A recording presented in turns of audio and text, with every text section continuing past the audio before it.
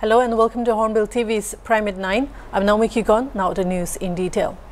An attempted raid of the Assam Rifles did not go as planned in northern Angami village near supermarket Dimapur on April 23. Hornbill TV visited the site of the raid and found that army personnel were stationed outside a godown after locking the gate from inside. Let's have a look at what unfolded. Northern Angami colony di ase Dimapur just opposite supermarket.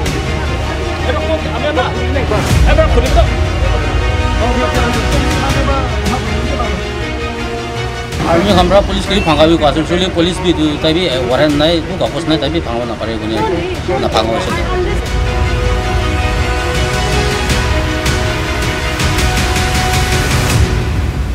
As the public is standing here and watching, they can see across the wall, and they have said that army is inside while the army is denying it.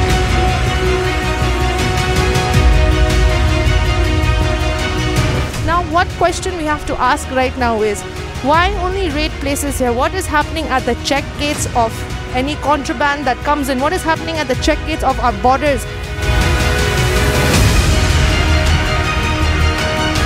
Tahan kusine utu duta tala na thakala khuli ko ase khuli bi malik na thakile to khulio na pare.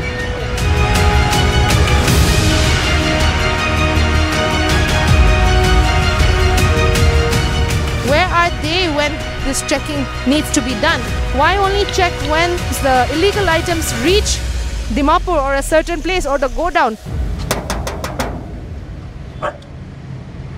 Itia amikhan Northern Angami colony di ase Dimapur just opposite supermarket, and we have Vemiri Meru, the vice chairman colony laga. Aro itia amikhan sources pra kwala hesab pra do idu itia ekta go down ase idu. To idu go down do itia lock huina ase bithor pra, and what we can see is that idu army khan bi aina ase yade aro tahan bi bithor de ase, and according to sources Nagaland police bi ekta duita officials can be bithor de ase, but as far as I heard that not high ranking officials but officers from personnel from East Police Station pra ase ko ina hunishe. And we have the vice chairman. Apni idu ki babna ase, apni bi ki idu ki hunishe idula Ame ko information bi dia nai khali tahan ahine bitore bon kurise to ame council khan gusho dibi kulibi council khan ke gusho dana de to ame bi itula reason to ki ase ame bi bujina paina ase tia aru itu private property ase kam sa kam information to council kan ke bi digine ame council member ekta duta oli gusine sawo dile balasi to malik na thake na idu bon kurise tahan idu apni khan enter kurul na parela hisab pra ko ase ame ke bi iman no kore ase oli gusibo na de. So we'll just have to wait for the police, as we were told that the police is on the way from East Police Station. Actually, the army official also has told us that the police have been informed, and without the police they cannot raid. But the raid seems to have occurred already because the gate is shut, and also inside there are police officials, the Nagaland police officials, as well as the army officials. Tanso bithor de ase itia. So whether the raid has happened or not, we don't know, and we're not sure exactly what raid it is. According to sources, contraband la saman khan ase, but then again, what proof is there and key papers ase aro idula hisab pra janiu munjai. Itia mohan isna dikha isna vice chairman brabi ko isna tahan allowed no hoy aro bithor de army khan bi ase aro Nagaland police bi ase kuise aro mohan itia tahan ge udha do tahan la ekta bi officer or personnel nai kuise holibi. As the public is standing here and watching, they can see across the wall, and they have said that army is inside while the army is denying it. Now we also have to ask the question ki idu customs khando, where are the custom officers? They are the authority to do certain raids like this with the army or Nagaland police together. Acha amila nam do Babu Rio ase, ami Northern Angami colony la chairman ase. Etu aji tu army gana hai thado. Ami anbi achanak ba khobor pa, moi bahare thakise. Bole itia tu achanak ba ine khobor pa do tahan kina kurase tu bosti manuke ko na hodine ahine tu kurase. Etu nyom bi noy. Aro jodi khulbo kulibi malik bi thakibo lage. Gor malik or plus Gambura chairman council member an thakibo lage. Nole tan na khushwa do khulule do authorize na dibo lage. Kon holibi apni bi eja tahan idu bhangishe koile tahan do koise they don't need the permission of customs or police. They tahando ini paribo koise. To apni khan bi idu next step to ki kurubo if they just do that, raid a private property just like that.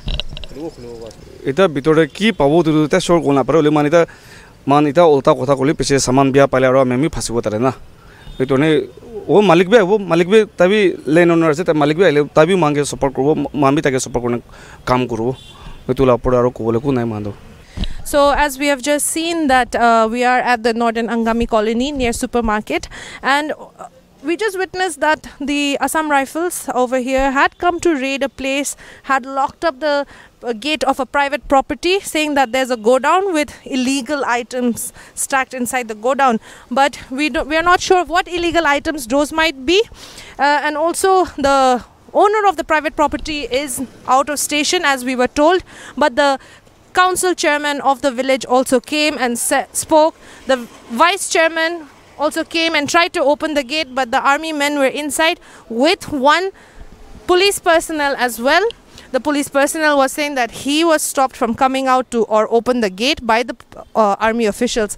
Now, what question we have to ask right now is, why only raid places here? What is happening at the check gates of any contraband that comes in? What is happening at the check gates of our borders or different districts? Where are they when this checking needs to be done? Why only check when the items, the illegal items, reach Dimapur or a certain place or the godown? We were just told that the army official is going to raid the place no matter what, but in the presence of customs, as that is the way to do it. And now we will have to wait and see exactly what happens next. If the customs officials, right now we are waiting for the customs officials, but the army official said no matter what, the operation needs to be done. And I'm just quoting the army personnel also, that whatever it is, the raid will be done.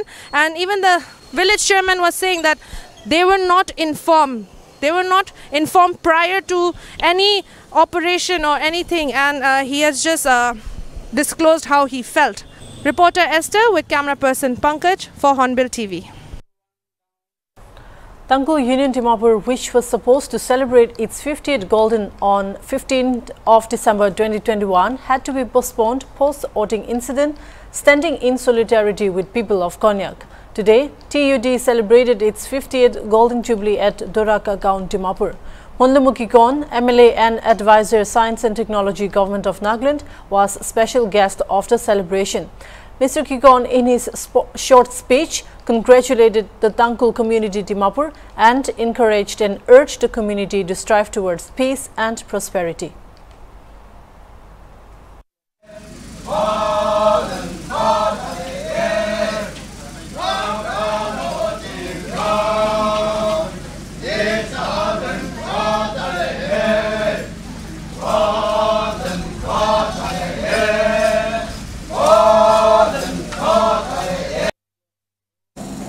We must have the mistakes, misgivings, misunderstanding, and so for the matter, Jubilee is celebrated to reconcile, and also in the spirit and the principle of forgive and forget. For the matter, whatsoever be the misgivings or misunderstandings, we should be in a Christian spirit, reconcile with each other and look for the better future. Leaders and esteemed members, I want to make an appeal that though perhaps we have been divided on the straight administrative boundaries, yet I feel the Tangkul community is no less than the indigenous common people of the Nagaland state, for which, as an advanced community and as a philanthropy society, I would rather trust and appeal that anything that has to be resolved should be initiated in the right perspective. Speaking at the event, Chevihe Sumi, Vice President Western Sumi Hoho, encouraged the Dankul community that as a community and a Naga, one should strive for peace and unity in the society and united Nagas. Cultural ambassadors behave, how communities engage with others, how we build the Naga family by engaging, interacting and embracing each other.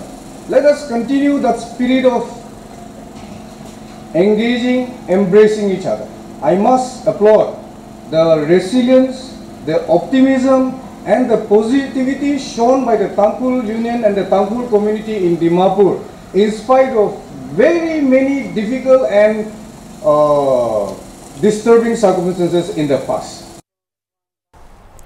Livingstone Foundation International Dimapur held its annual Graduation Day ceremony 2022 on April 23 at LFI Green Lawn. Higher and Technical Education and Tribal Affairs Minister Timjanimna Along was the chief guest for the program. And the book 3C SOS The Final Answer, written by LFI Chairman Dr. Andrew Ahodo Sema, was launched by the Minister. The Minister further gave a short speech to the graduate students, and LFI Chairman also highlighted a little on his book. Let's have a look at the detail from our reporter Sumo. Once upon a younger year, when all our shadows disappeared, the animals inside came out to play. Went face to face with all our fears, learned our lessons through the tears, made memories we knew would never fade. Baba to doctor, engineer, he like it. Go to Manukan, so like a Mukti NPC exam.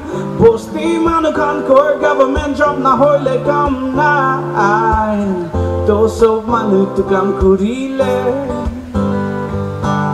Apuni like a core combanabo. Moi ekta ghor bana mystery man ase. Is a bird hatting the up to show like in a bed valley. The winner takes it all is what we see. Are you willing to score the goal of your life? Especially in a state like ours, where wrong narratives have always been taught unto us, where we are taught to keep quiet and not say out what is in our heart with humility, where we are surprised to know that we are suppressed at every level. The very consciousness that God has given in our heart to do the right thing, to be bold, to be efficient, is suppressed at every level. We need a new Nagaland. We need a new Nagaland with a new determined people. And you are those people. I always say, if you mark your goals straight, if you keep your goals to where you have to reach, no matter what, how many may accuse you, how many may hypocritically try to pull you down, I tell you, God is there. You will chart out that story. See, today you are young, you are conscious, I know.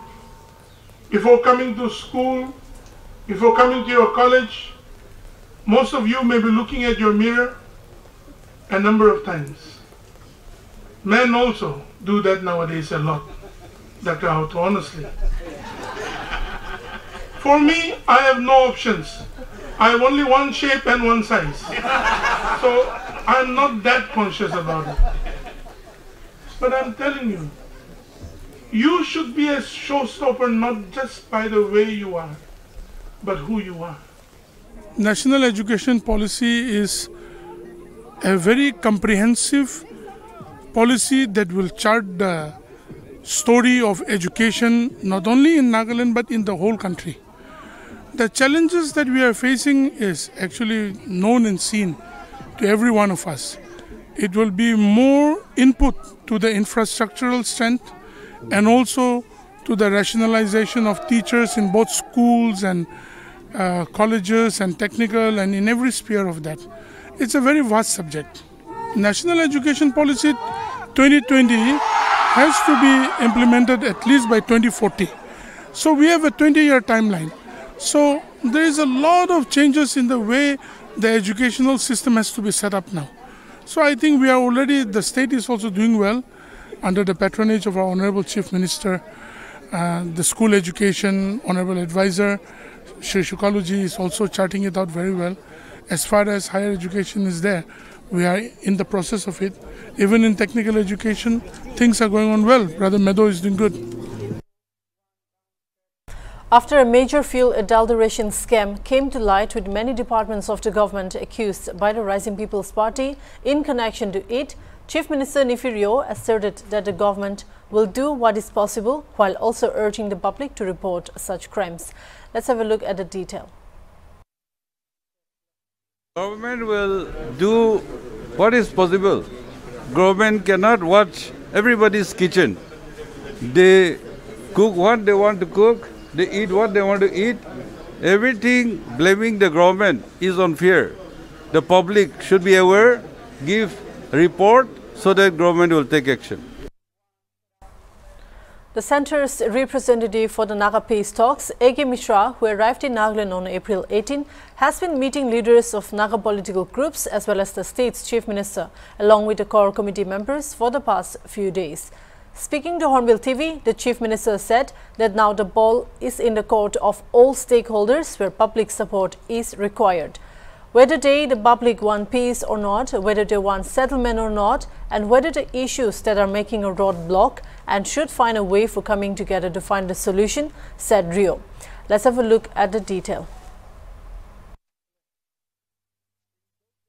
No, A.K. Mishra, he has come to the state.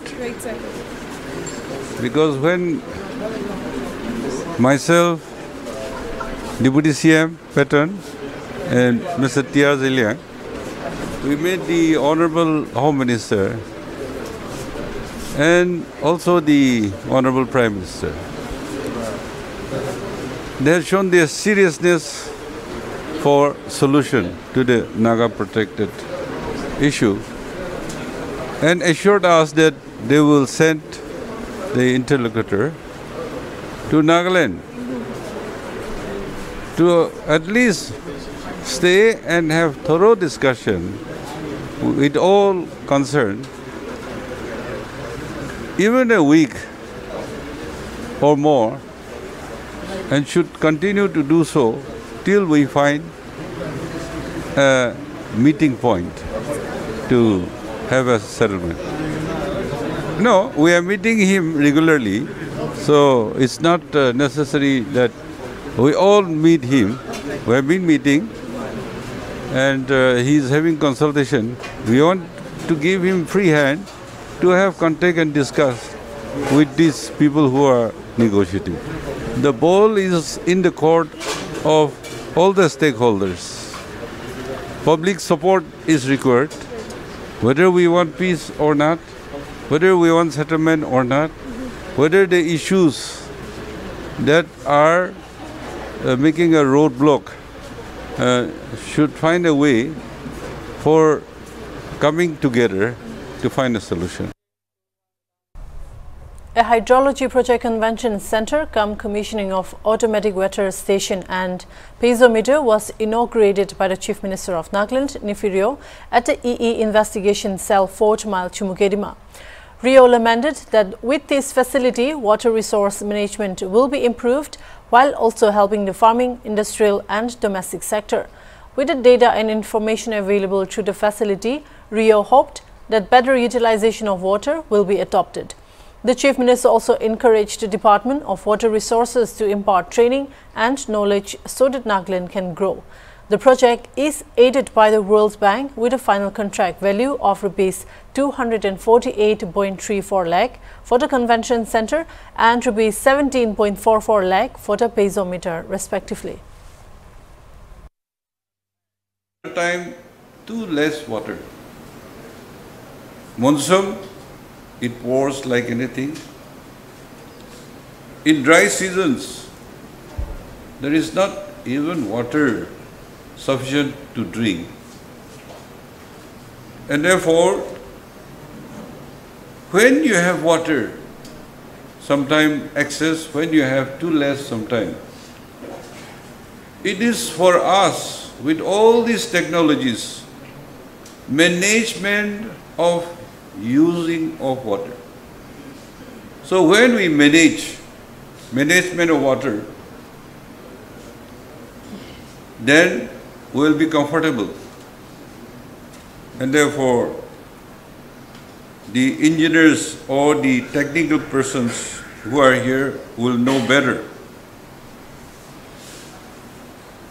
Therefore, I think usage of water has to be very careful. You have the weather forecast automatically. You have seen the winds, directions. You have the water falls, rain. You have the water leveled, what is in undergrounds. So, if we manage this thing for the use of our needs, I think we can become prosperous and have self-sufficiency for our daily needs. Water is, as mentioned, very important component, and the existence and the survival of human beings, animals and plants depends on water. The climate change and the weather forecast tells us how the climate change is affecting the economy, the people, even gone to the extent of our existence.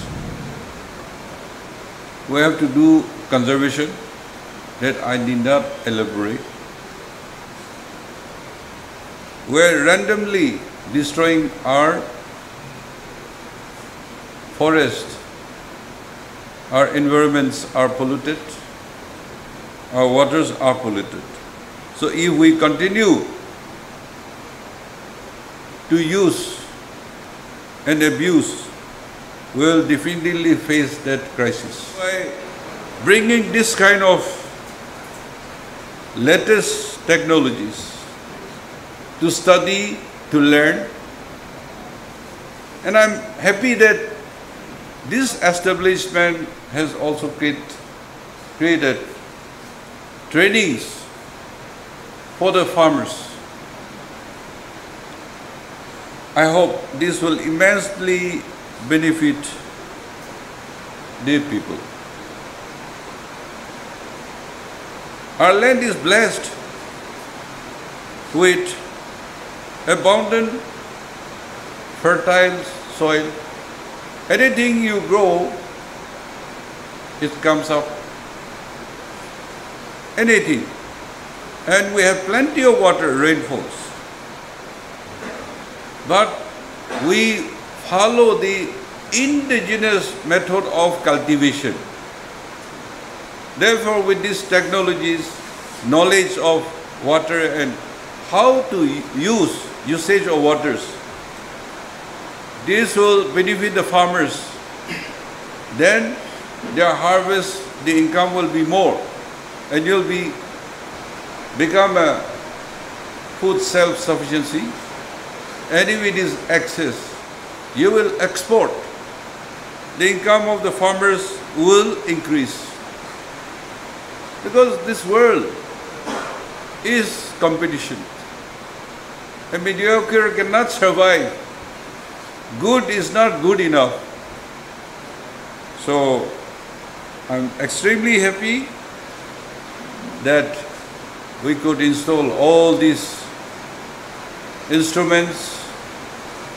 As mentioned, the data center was inaugurated in Kohima last year. That's all for now. Keep watching Hornbill TV.